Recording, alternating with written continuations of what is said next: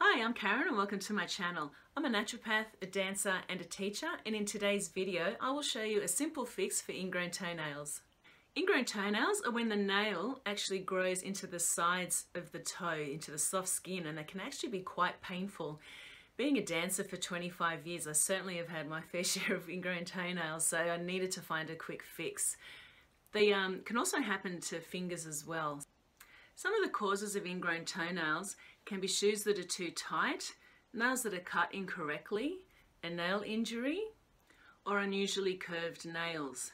Diabetes can also be a cause of ingrown toenails due to the lack of blood flow to the feet and toes.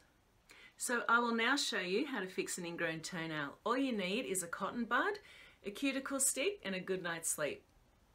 Okay, so now I have my cotton bud, I have my cuticle stick, and what you're going to do is just take a bit of the cotton bud off the top and just roll it into a little ball,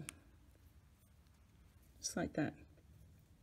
And then what you're going to do is push it under the corner of the nail that is growing into the skin and causing the pain.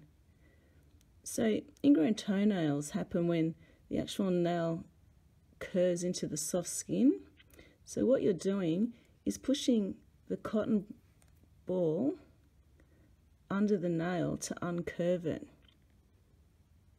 So just get as much as you can under there. You want it quite secure so that when you go to sleep it doesn't come out.